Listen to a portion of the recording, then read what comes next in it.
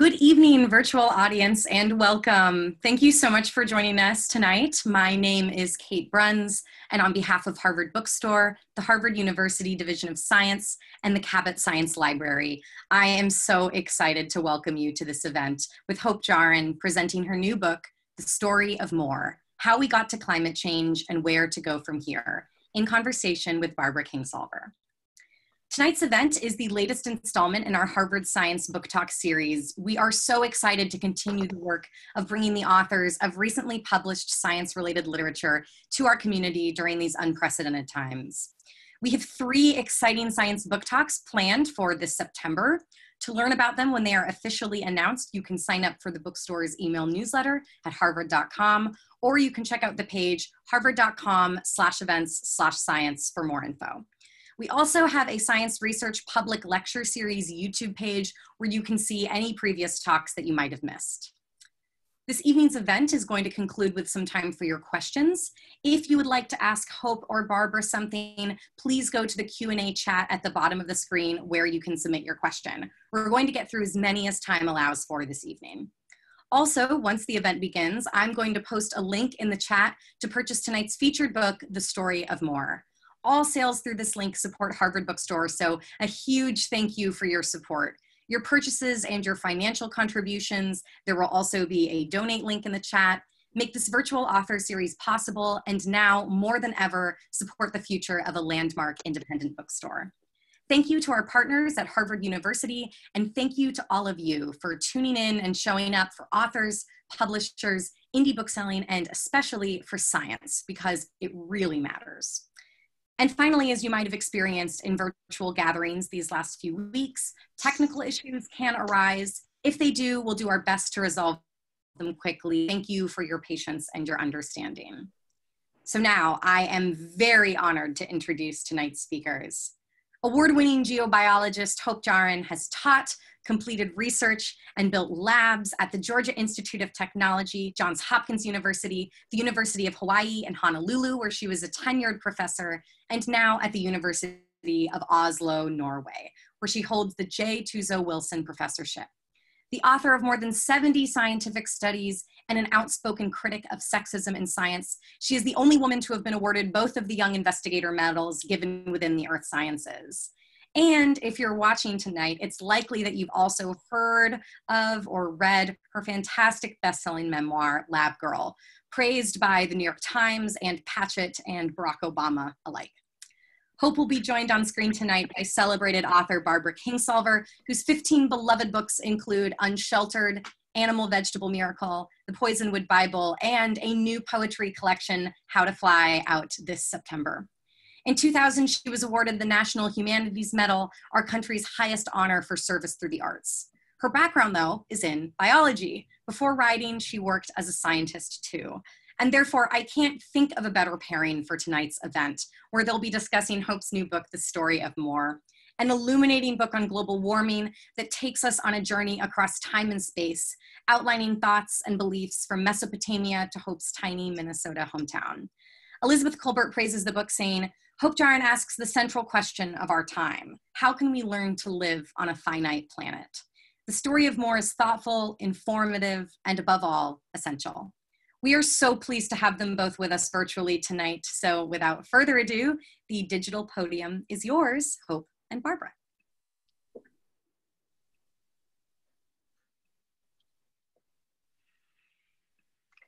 Thank you so much. It's really a joy to be here tonight. It's night for me. I'm in Oslo, Norway. It's the middle of the night, but it's still light out. Next to me on your screen is Barbara Kingsolver. It's wonderful to meet her as I did today, and I'm looking forward to hearing what she has to say and what you have to say in terms of your questions. But mostly what you have to say. I am really excited to be here with you, Hope, and I loved Lab Girl so much that I jumped for joy when I got a galley of The Story of More, and I love The Story of More, and it's as Kate said, it's a timely book. It's an essential book. It's also a beautifully written book, and it's funny, which nobody else has managed in a book about climate change. So I'm just so happy that this book is in the world, and excited to help other people know about it. And maybe we could start by hearing from you a little bit about how this book came to be. You say in the first chapter that the book grew out of a class on climate change that you taught for many years under orders from your department chair. It wasn't your idea, evidently, but you did it, and I'm sure you did it well. I have a feeling this was a wildly popular class because the book is so good. You have to be a great teacher. But that's a big leap from teaching to writing. I can see how a person would want to make that leap because you have the option of reaching, instead of 50 people in a classroom, 50,000 people in the world or something. So sure, lots of people would like to make that leap, but you did it. How did you do it? What was your process? What moved you to do this? I always feel almost guilty for admitting it, but I write for really selfish reasons. I write because it gives me a lot of joy to sit at my desk and play with words and try to, there's this thing you want to say, and it exists. It's a formless idea, it's an existential thing. And then you've got this language, you've got this spattering of words and phrases and stuff you can make up or whatever. And so how do you take the one and as well as possible embody the other, right? So it's just like this little puzzle or something that you solve with each phrase or whatever. I just love to sit and do that and spend my days doing that. Too, right? You're translating something abstract in your mind into language, right? Yeah, exactly. So, and I just love to spend my days that way. I always feel like I'm getting away with something when I get to spend my hours that day. So I write all my books for selfish reasons. Primarily because if you write something, you don't know if, especially with Lab Girl, you write something, you don't know if it's going to get published. It gets published, you don't know if anybody's going to buy it. If they buy it, you don't know if they're going to read it. If they read it, you don't know if you're going to like it. So you better do it for yourself. You better do it so that you can say, I did this. This is something that I had in my life. And so Lab Girl was really about me making sense of my own life. It was a selfish exercise in, I'd lived all these places and I knew these weird people and I'd done this stuff and figured out some things, and none of it really made much sense. It was just this weird jumble of stuff. And then I wrote it down, and all of a sudden it was my life was a story with a beginning and a middle and, sort of an end. And I used it to make sense of my life. And I thought, well, if that's what I get out of it, that's a lot. And then it turned out that people wanted to read it, and enjoyed it. And things got crazy. And then so I decided, now what? Now what? So I'm a scientist. So what does that mean? Basically, all that means is that I've spent a lot of years doing stuff that people in other walks of life haven't. Right?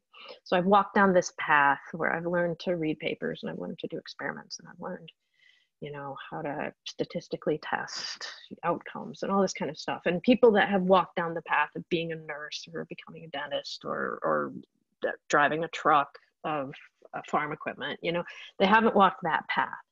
So I spent 25 years walking that path. What did I get out of it? What is the most important thing I really have to say to somebody that I got out of this path? This has to mean more than me just keeping busy for 25 years on this, on this path, or staying on, managing to stay on the path and not fall off of it or whatever. So the story of more was really about me making sense of my time. It was about making sense of what does it mean to be alive on the earth right now? What does my training and the path I've walked tell me particularly about what it means to exist at this particular crossroads in human history? And it also came out the same time I turned 50, right? So that's kind of this nice chunk of time of, half century.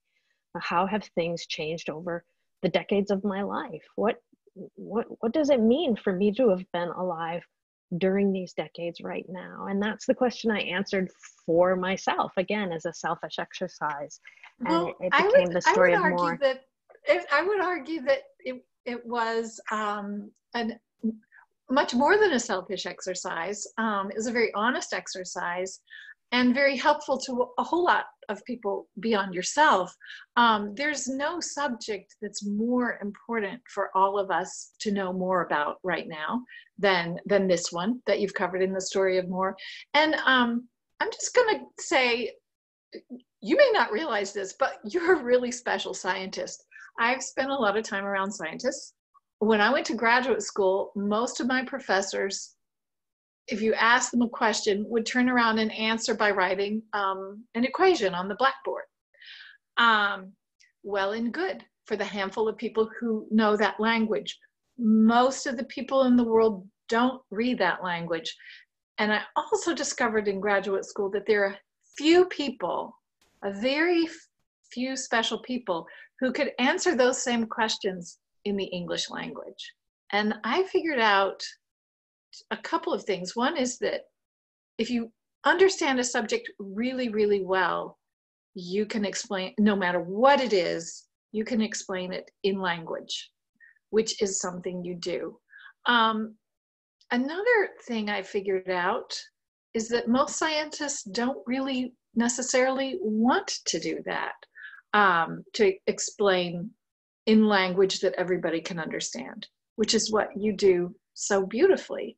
I'm wondering, do you think we have a cultural problem in science? I mean, we've reached this crisis where a lot of people aren't listening to scientists, have just kind of written off science, and it's easy to blame, the non-listeners. But what credit for that problem do we share as scientists, do you think, if we can't talk across the divide, if we can't work hard enough to try to make these big concepts more comprehensible? Yeah, I mean, I've done both, right? So I've written a lot of papers in this coded language that, you go to grad school to learn, and then you become proficient at it. And, you talk about things in the third person, and you always use the passive tense and all this kind of stuff. And I've also written now books with dialogue in them. I mean, that's one reason I wanted to write. There's certain things you never get to write in science. And number one, you never get to be funny, ever. Even if you're a funny person, which I like to think I am, and you never ever get to write dialogue, right? So there are fundamental structural differences in these kinds of writing. But I can say, after having done a fair bit of both, it's much, much harder to write for the public than it is to write in the rarefied atmosphere of your own expertise.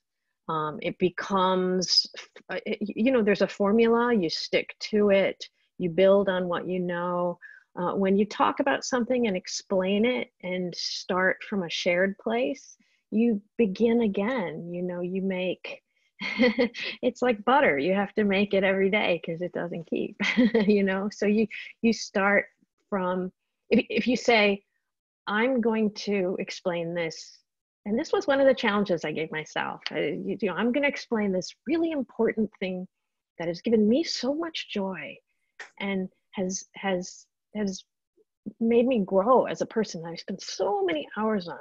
I'm going to share it with you using only words that we both use. on a daily basis, right? So that's the challenge, is how much of that can I embody without falling back on this, you know, rarefied code that shortcuts and excises, you know, all the joy and all the uncertainty and all the failure and all these kinds of things.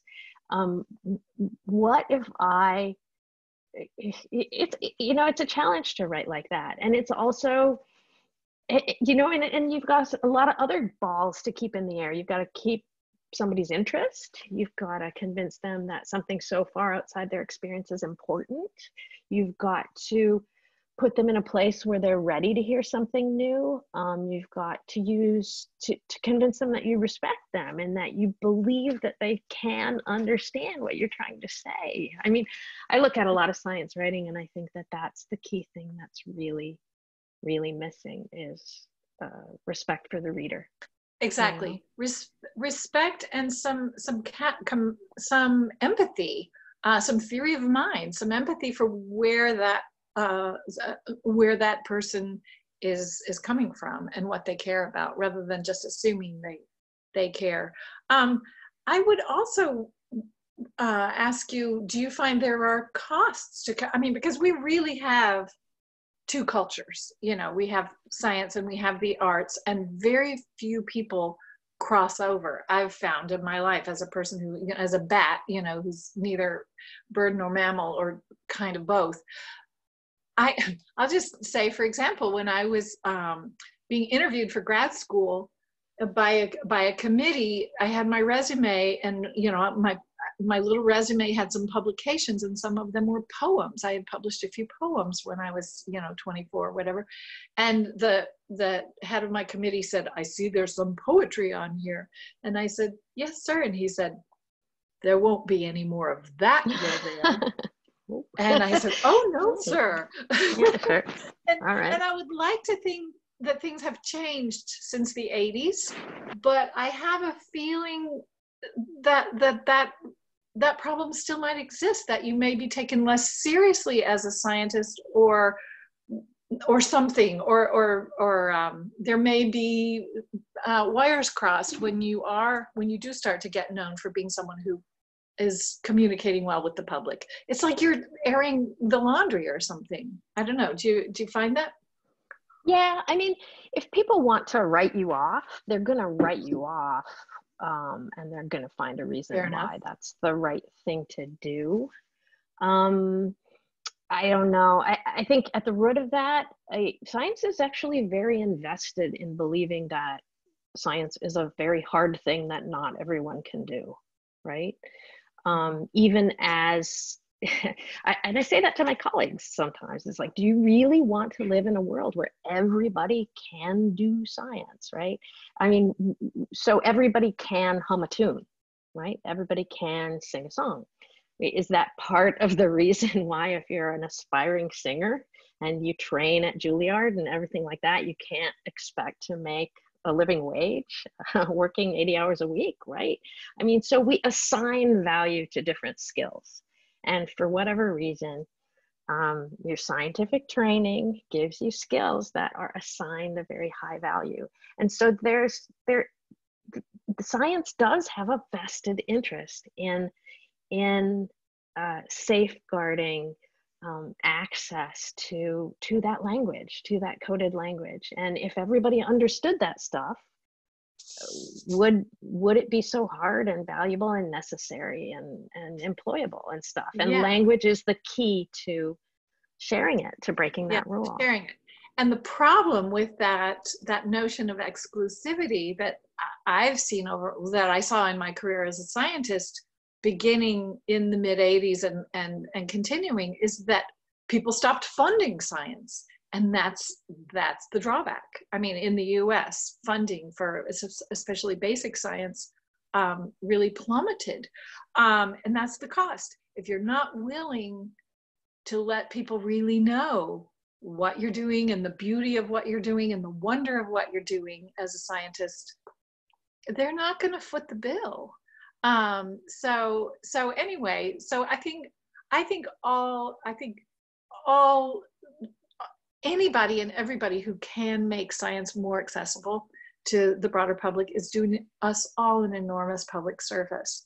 And I think that another value of this book and your previous book is that you also make scientists accessible. You do a great job of explaining what a scientist really does and is, and what science is, which a lot of people don't even know. So let's talk about writing, because I think I keep thinking about how you were saying writing is a selfish act, and I'm just not going to let you get away with that. I would say it's an honest act if you write from the exact point in the universe where you are, without thinking too much about who's going to like this.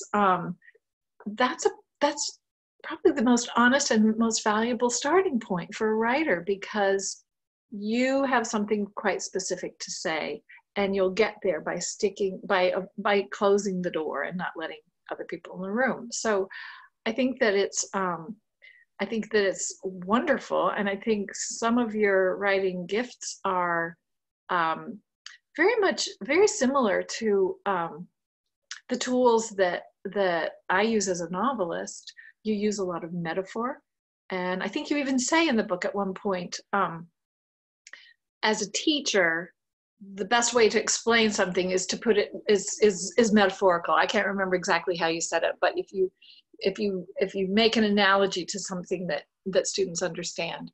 So you do that beautifully. You use dialogue, and your language is so lyrical.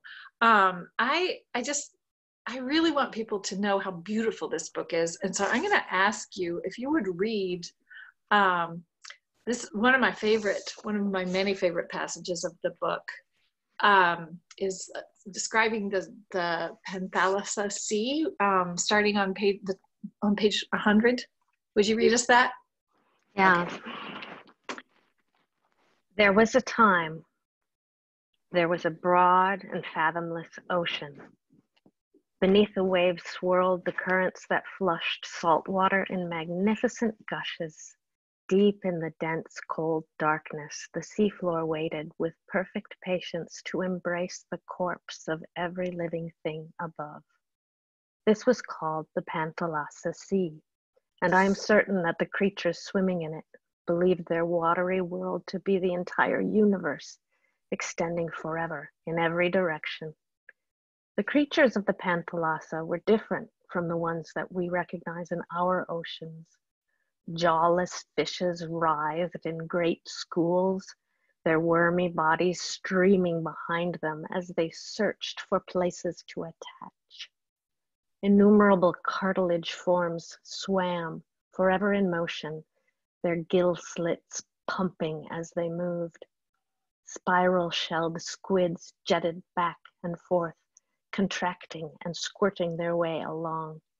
Sea lilies swayed, tethered to the bottom by their roots, their animal petals filter feeding on the small and weak that floated by. So beautiful. And this is the story of more. This is where it started, because this turns out to be petroleum, where we get coal and petroleum and gas, and natural gas. And you made that really clear in this vivid visual way that I had never really thought about before. I never really, when you put gas in your car, it's plants, it's animals, it's animals. Yeah, it's a true story. I mean, there was this ocean, and it's today located, well, one of these oceans is located where the Middle East is now, and all this alive stuff was dead, and then it was compressed, and now it's the vast oil reserves of the Middle East. The fact that oil isn't everywhere is because there weren't oceans everywhere. There were different things. Some places there were forests, and those forests are now where we find coal. Yeah, it's beautiful. And another thing I really love about the book is how engaging it is. You begin each chapter with a personal story, a story about your family, or some event in your childhood, or your best friend when you were 6 years old, which was a piece of ice named Covington. This is such a great strategy for a book that's about, let's face it, a lot of stuff that we kind of don't want to hear about. But this is, I mean, it's a trick of the trade. I mean, I use it in fiction as well. If you can get the reader on board, you can take them places that they didn't think they wanted to go. And then in the end, they say, oh, wow, I'm glad I went there. And you do that by doing this very unexpected thing for a scientist, which is you're so friendly. You become our friend, which is so valuable, because nobody learns anything from being talked at or lectured. We take information, I mean, and sociologists have proven this over and over. We accept information from sources we trust. That's it, only. And you become this trustworthy friend in the book. How is it that you are a crackerjack scientist and also able to do this thing where you write in this very compassionate and empathetic and friendly way? I mean, maybe that's a weird question, but do you have any insights on that you feel are relevant to your writing? A lot of it goes back to my father. My father was a community college teacher. He taught all the sciences at a rural community college in Minnesota for 42 years, consecutive years. So he taught and taught and taught. And he was always that guy, you know, he was always that teacher. And so when I was little, you know, it was, I hung out in his lab and he taught me stuff and stuff like that. And so I think picking up that, you know, you learn best when you're in an environment where you feel safe and calm and relaxed, and like the person who is telling you something likes you and believes that you're good inside and believes that you're capable of learning whatever it is they're telling you, and believes that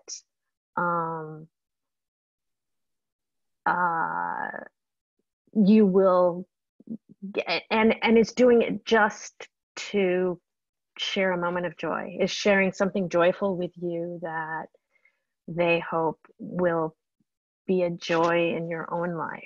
You know, this very that's what it is to me, and that's something I learned long before I started going to school, and something I kept with me as that's what real science is, that's what real learning is, that's what real explaining science is. It's a story you tell somebody you really like, and you're so proud when they get it. You know, the only thing better than getting it yourself is when you see that the person you just talked to also gets it. Yeah. You know, it's just, and he gave me that, and it's what I have to give. So well, I try. It shows, and you give it very well. And I can see that that's the same with teaching as with writing. The difference, of course, is when you write a book, you don't get to see that moment, you know, of the reader's comprehension. But I always feel like the art is only complete. I mean, when I write a book, it's half done. It's finished when someone reads it and gets it. And so, yeah, that connection is so crucial. Were there, so I'm going to say that I found lots of surprises in this book. There are a lot of data about a lot of things, all of them rendered in interesting ways. I went into this thinking, I understood this material pretty well, and there were still so many things that blew me away. Just stunned me about the story of more, how much we use, our patterns of use, our patterns of sort of blowing everything we want into an extra order of magnitude if we possibly can. So I'm going to ask you, when you were doing this research, what surprised you the most? Well, you know what, the same numbers kept popping up. I'd say that's the first thing, is that, you know, and I even put a catechism in the back, because once you know numbers, you can really say something. You know, you're not just in the realm of arguing, right? So population has doubled since I was in a your kid. Lifetime. Yeah, since 1969. If you learn nothing else from the book, you will learn that I was born in 1969. Population has doubled, but almost everything else has tripled. Food production has tripled, grain production has tripled, meat production has tripled, electricity production has quadrupled, oil usage has tripled. Some things are off the charts. Sugar production has quadrupled. Plastic production has increased by 10 times. But this several times more than this huge population growth, which we're generally aware of, was outmatched by the production of so many tangible goods and, of course, services, right? Leading to waste. Leading to massive amounts of waste, because it was extremely poorly distributed across this configuration, right? So that was the other, so that was something that kept coming up. And I said, you know, this is really the story of the book. It's a story of more, and this is the shape of the more, and this is what I want to communicate. But I think the night that, and I love to sit at my desk and do this, and, you know, even statistics that aren't, you know, very sunny, you know, mortality rates and stuff like that. I enjoy looking for patterns in data, etc. But there was one night where I was just like, usually I go home and I keep talking about it. I can't stop talking about it. I go back to my computer or whatever. And there was one night, and this rarely happens, where I just pushed back my chair from my desk and said, you know, I'm going to walk home. I'm not going to take the train. I can't. And it was the day when I figured out that the amount of food that is wasted within the richer countries of the world is calorically equal to the amount of food needed to bring everyone on the globe up from undernourished or malnourished to a life-sustaining amount. So the amount that we waste on one side of the planet is enough to feed everyone who suffers on other parts of the planet, right? So so it became very clear to me that, you know, all of the want and suffering really in the world is due to not the Earth's inability to provide, but it's because of our inability to share. And I think that's, to me, that was a huge moment of learning. And I had to go home and think and say, what now? You know, so if I say that, like that, what do you say next? What do you say next? Well, what you did say was remarkable. I mean, I think it's one of the most remarkable sentences of the book, because you said, let me get it exactly right. You're not sure whether to feel more depressed or hopeful about that. That's such a good point, because there is so much hope in understanding that we don't have a production problem. We have a distribution problem. And if I can click on my computer and order a pair of shoes or a coffee maker, and like 15 minutes later, I swear I hear the UPS truck coming up my driveway, we can solve a distribution problem.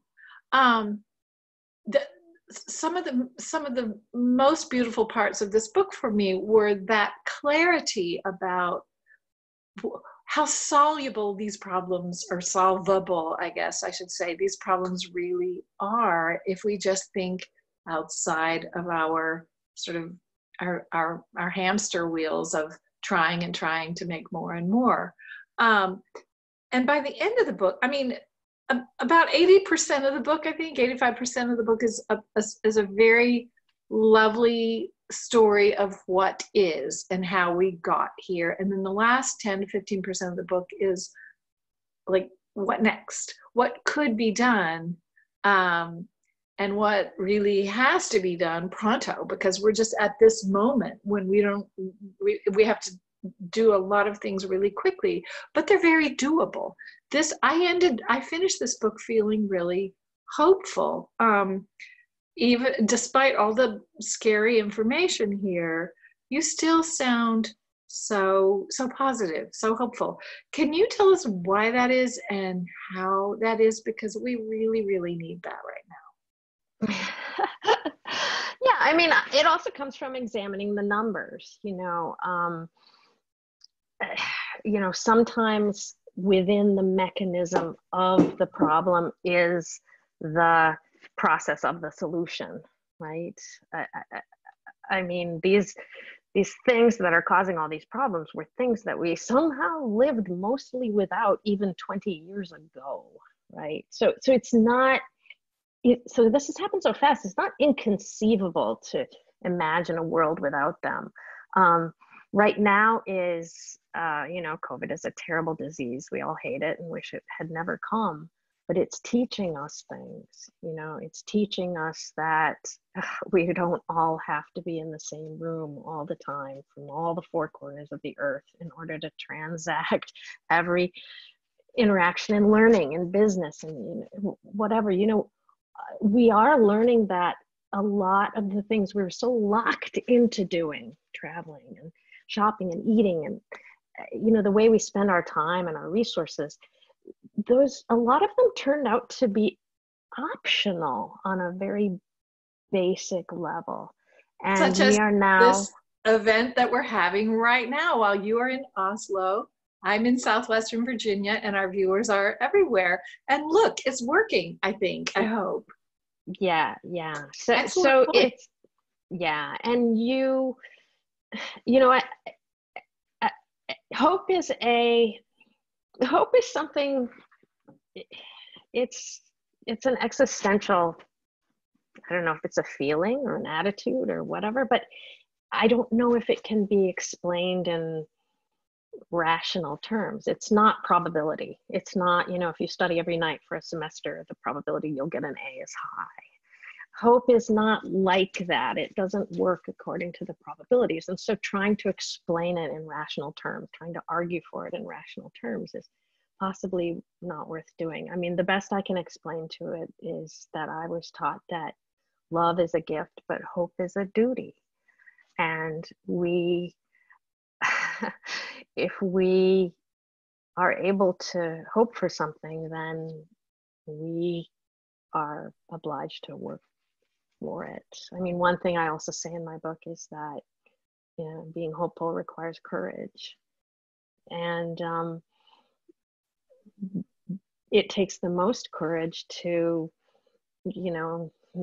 not criticize institutions or policies and things like that. It takes the most courage to look at your own life and to take stock of where you use energy, where you don't, what you buy, what you need, how you could be different, how you couldn't be different, how you invest, all those kinds of things. We have to ask ourselves that about our own lives, because listen, nobody's ever going to ask on our behalf. I've been a scientist for 25 years. I've worked with environmental scientists calling for policy change, demanding policy change, begging for policy change. I haven't seen any of that policy change. People tell me that your own actions won't make a difference until we have policy change. Well, I'm not ready to wait any longer for these magical policy changes. I'm ready to look at my own life and to ask you humbly and to give you the tools to look at yours and to tell me what you see. Because every great change in history has begun at the personal level, whether it was the abolition of slavery or women getting the vote. Women didn't wait around to get the vote. We'd still be there. And you say in your book, I just feel kind of like we can't change policy if we can't change ourselves. And if we can change ourselves, we can show ourselves and our neighbors and other people, look, I can have a happy life while using 40% less energy or something. That spreads, right? That's contagious. It gives it creates more courage. I think the resistance to climate change is very fear driven, and I think personal changes are a good antidote to that fear. And I don't know what the best change for you is. You know, if I teach you Newtonian mechanics, if I teach you, F equals ma, I don't know whether you're going to use that knowledge to build a bridge or to build a weapon, right? It's not, I have to trust that if I give you those tools as effectively and as honestly as I can, you will do the soul searching to discover how to make those tools work best for you and to support the things that you love. But my job as a teacher ends after giving you the best information I possibly can, because, and especially, I hope this book goes to young people, because they understand the world that they're growing into far better than I do. But I do want them to know how we got here and how much I respect how much they care and how hard I tried to write it as a story that anybody can have. You don't have to take my class. You don't have to enroll in the university. You don't have to learn this code. You can just have it. I wrote it down. I did my best. Here it is. It's for you. I hope you like it. You will. You will. I think this is a great time to open the floor to questions. Wonderful. I am so happy to turn it over to questions. We've received quite a few. Let's see. I'd like to start with a question from Nell Scoville, who asks, Hi. I know. Oh, talk about funny people that are funny. Oh, she's professionally funny. She writes for, do you remember the wonderful reboot of the Muppets that came out? She writes those jokes. What a wonderful thing. Well, thank you for watching, Nell. And she has a question for you both. This is a great one. Do you think the pandemic has given the world an opportunity to disrupt rampant consumption and remake consumerism?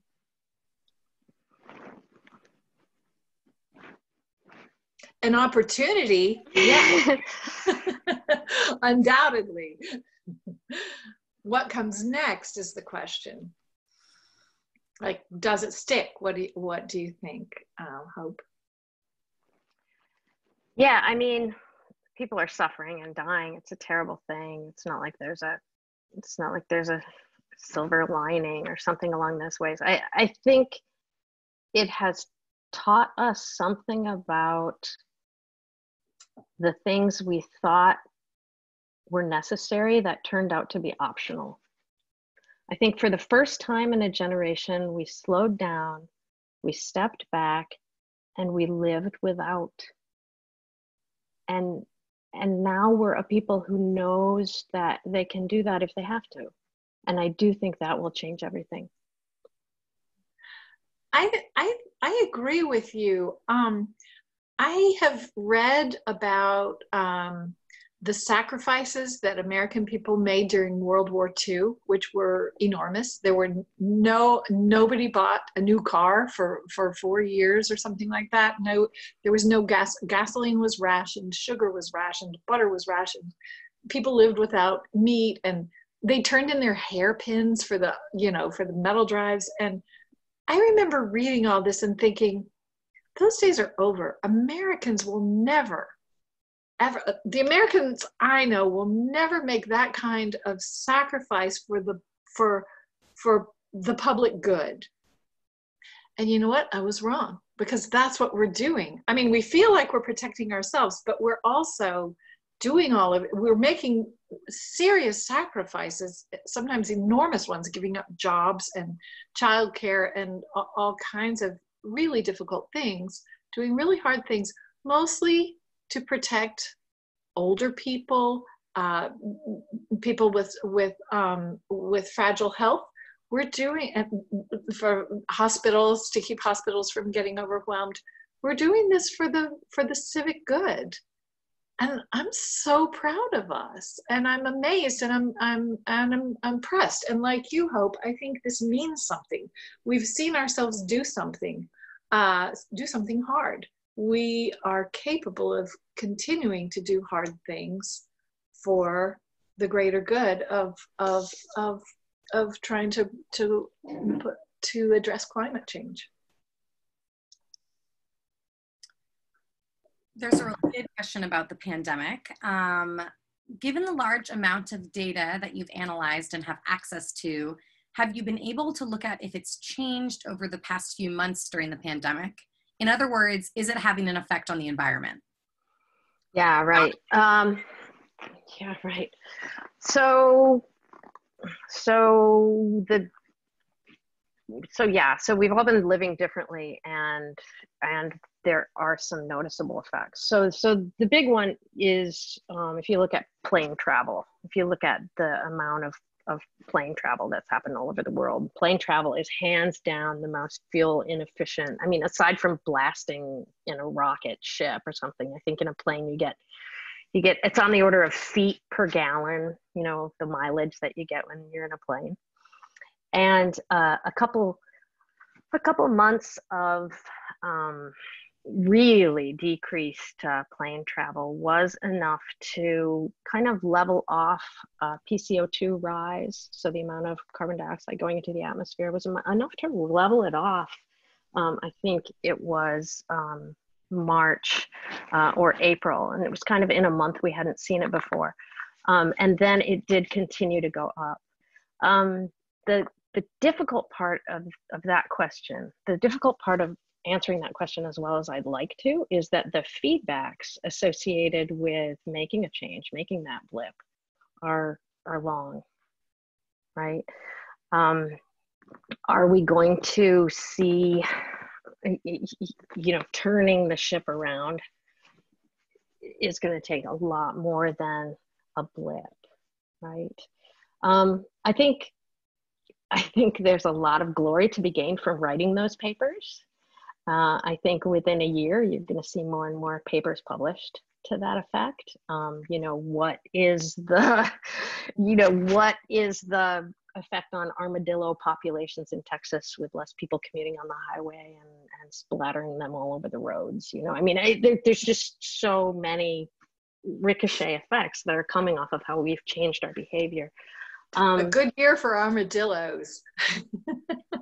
Yeah, I mean, yeah, exactly. So scientists see this as a disruption, and they see it as an unusual opportunity to measure things. That's not the answer I'd like to give you, like a hard and cold answer about, yes, this much happened and it's doing this much. The only one thing I will add to that is that we are in a crisis. Well, in the United States is in a crisis, is that data being collected, because the institutions like the EPA, a lot of the monitoring institutions have suffered a great deal of basically dismantling. A lot of the reports and things that I used to write this book are no longer generated, are no longer requested or assigned under this administration. So we hopefully will be able to figure out, but we do need the consistency of that data collection in order to do it. What do I think? I do think it is the sustained. I do think if COVID-19 causes a new normal, and that normal can persist for 5 years or a decade, and it is a different energy usage, I do think we will begin to see climate effects of that. But just a 2-month blip, that's a pretty tall order. That's opinion. That was a long answer to a short question. Professors That's really a good answer, though. Yeah. Let's see. This customer asks, this is interesting. What differences do you see in consumerism and consumption living in Oslo? What can Americans learn from them? Do you live in Oslo? Yeah. Yes. Yeah. Yeah.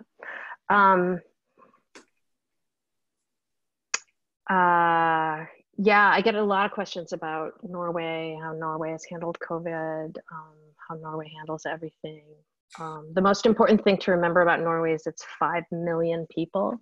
So it's a country with a population the size of metropolitan Atlanta.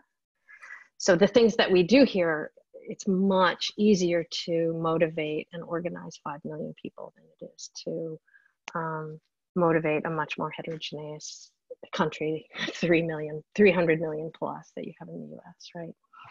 But that being said, consumer, so COVID was this thing, and I think we first found out about it somehow March 3rd or so. It seemed like it was in Italy or Denmark, and March 12th, we found out at 4 o'clock the university was closing, and we had to be out of there at 6, and we had to be in our homes. And my kid found out he would not have school the next day, that Thursday. I don't remember if it was the day before or the day after. We were sent home to our homes, and we were told only to go out to go to the pharmacy or go to the grocery store. And it was like that for many, many weeks. So there was almost no consumption during that period. And it really hasn't picked up since then. I don't know if that's exactly what the question was about. Consumption patterns over here, yeah? Yeah. Probably probably pre-COVID. Pre-COVID. Are curious in general, there's less consumption because things are so expensive. I mean, relative to your paycheck, you would never go out and buy a package of 15 pork chops, like, or standardly, you find at Costco or whatever, because, pork chops are $8 each or something like that, right? So the cost of things relative to your wage is much higher. So you don't acquire as many things, but you don't pay for as many services. So you don't pay tuition, and you don't pay health insurance, and you don't pay, et cetera, et cetera. So it's an interesting way to organize a country. An anonymous attendee says, how do you think that beauty and joy and love, as found in both of your books, counter climate change fear? I think that fear and guilt can trigger inaction just as often as they can action. So I'm very interested in the positive side of motivation for change. Well, Barbara is a virtuosa at writing about love and joy and things like that. So I'm going to let her take a stab at that one first. Well, I was going to throw it to you because here we are, because you said something. You wrote in your book that you said my goal is to inform and not scare you, because something I'm paraphrasing. Teaching has taught me to know and respect the difference. I so agree with that. Frightening people gets us nowhere. I think that one of the great values of art, of any kind of art, whether it's visual art or music, or but I can speak specifically to fiction, is that we can engage with a reader, we can gain trust, and as we were saying before, we can sort of create this common ground. And it's just what you were saying, Hope, earlier about teaching. When you create an environment in a classroom, as your father did, of sort of relaxation and joy and trust, then the music starts to happen, the art starts to happen, the science starts to happen, the communication starts to happen.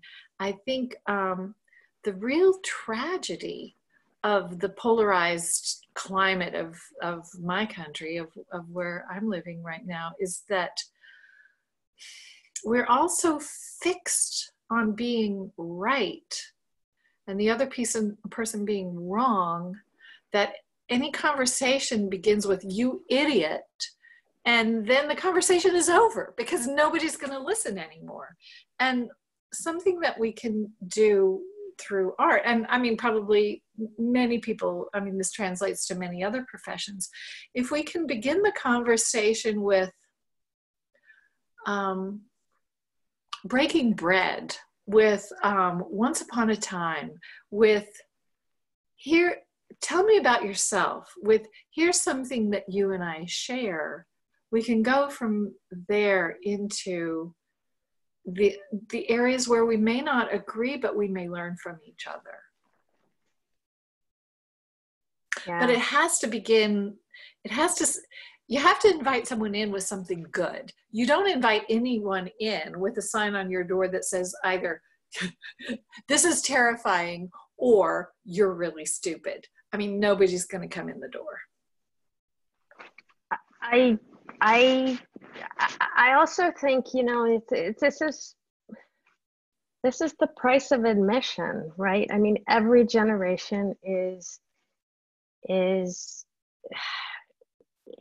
fated to struggle with the specter of their own Armageddon, right? Or their own annihilation, right? And this is ours. You know, I mean, you think of the great plagues of the past that people didn't understand and caused so much hardship, and you think of how close we came to nuclear annihilation, and you think of the looming famine associated with the population boom of the 1950s and 60s, and there's a component of it that is about keeping the faith, about accepting that as part of the entrance fee to taking a turn on the planet as a person, and that eventually solutions came to all those great ills, and it was too late for many people, but it wasn't too late for all, you know. And so it's we get to be part of it, and it isn't supposed to be easy, I guess. I'm supposed to be a scientist, but you hear me going back to, my spiritual position, or my existential position, or my, how I view life. What is life for? What am I for? What am I trying to get out of this? And just like, the Greek gods have to struggle with their insufficiencies and curses, and they brought it on themselves, and they tried to avoid it, but they couldn't. And yet there was always somebody left at the end of it to tell another set of stories. And I think some of this is all part of the pain and the joy that comes with the ticket, comes with the price of admission.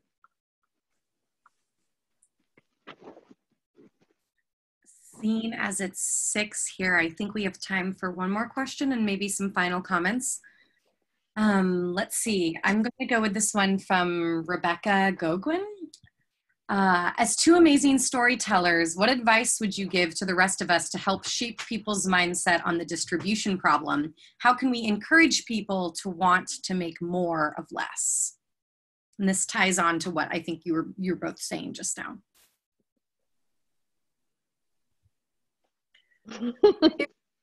It really does. I think in a sort of consumer and driven society, we have in the grain this fear of missing out, fear of not having something that everybody else does. I mean, good Lord, it starts in middle school, right?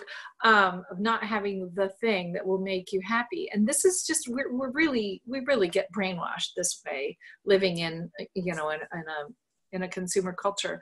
But I think there are beautiful examples of the reverse of that. And I see them, I mean, I take a lot of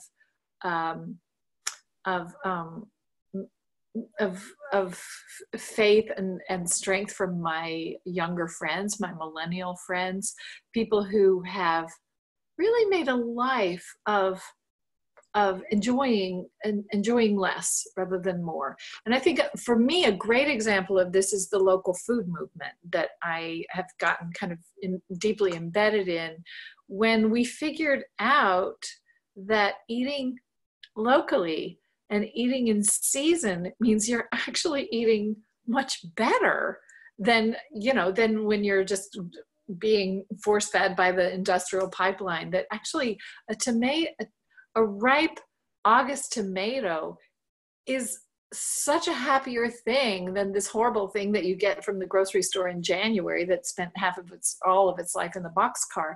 If you slow down, the slow food movement is a great starting point for how to inspire people with the beauty of smaller and slower and quality over quantity.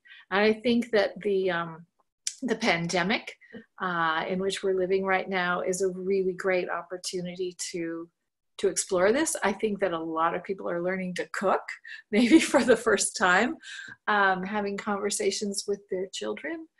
And again, as Hope said, this is not to say anyone asked for this, but it's an opportunity to understand how, I mean, I'm sitting here in my office, right in my house right now, talking to you and enjoying this forum that I would not have done if I had been required to fly to Boston or to wherever for it. I just wouldn't have. So there are great opportunities in retooling and scaling back.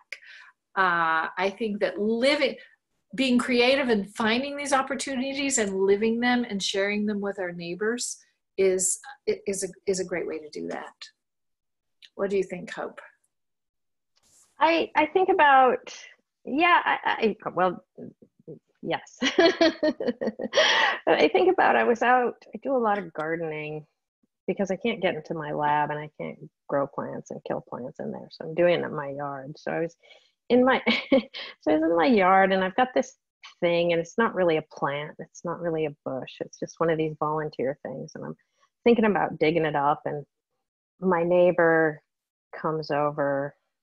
I'm dealing with Norwegian vegetation and stuff. He comes over, he says, you don't have to dig at that thing all the time. You just have to not water it for a few years and it'll go away, right? Just put a plastic thing on it, make sure it doesn't get any water. It'll go away by itself. And so I always think about, money is like that. You're watering things when you spend money. So if you want something to go away, you can just kind of stop watering it, right? And I tell that to my students a lot because they don't have a lot of money or whatever, but they walk around and they buy a latte, they buy stuff on the street, they whatever, and you know, which place are you going to buy the latte at? Which, you know, what can you find out how they treat their employees? Can you, you know, these kinds of things. And I try to instill into them that these are choices. Like you make, that your consumption is actually the sum total of hundreds of little choices that you make all day. And that the first part of knowing where the big changes are is to kind of take stock of where all your small transactions are going, you know? And that's what I like to talk about. I don't want to tell people what to buy or not buy or eat or not eat or, you know, this kind of thing. But if you stop, like, but there's just something to that, and I haven't quite figured it out yet. But if you don't, sometimes all you have to do is just not water it and it'll die. It'll stop growing. You don't have to dig it out. You just have to stop watering it. Does money work that way? Absolutely. Well, I think that's all the time we have, but I think that's a great ending note for this conversation. I would like to thank you both so much for being here in the virtual cyberspace and for having this wonderful conversation tonight. Thank you for all of you out there who are attending. It looks like there's 350 of you at least. Feel free to learn more about this important book and purchase The Story of More on harvard.com. Seen right there. On behalf of Harvard Bookstore, the Harvard Division of Science, and the Cabot Science Library, all here in Cambridge, Massachusetts, have a wonderful night. Please keep reading and please be well. Thank you, everyone. Bye.